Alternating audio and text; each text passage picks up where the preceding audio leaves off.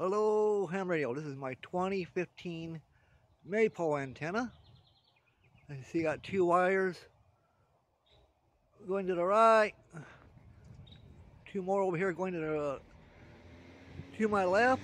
Anyhow, my 20 meter SWR was a 1.2, 15 meters was a 1.4, and I haven't got it fine-tuned because I got to move it to an area and I get it up on my 30-foot pole, push-up pole made by MFJ. And on top, as you see why I got that MFJ banana plug on top of that LDG 1-to-1 balun is because the banana plug gives you capabilities to put in more antennas hooked up to the LDG, because the LDG is a real small hole.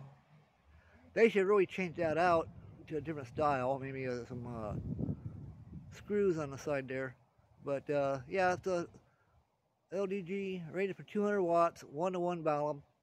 My 2015 meter maypole antenna.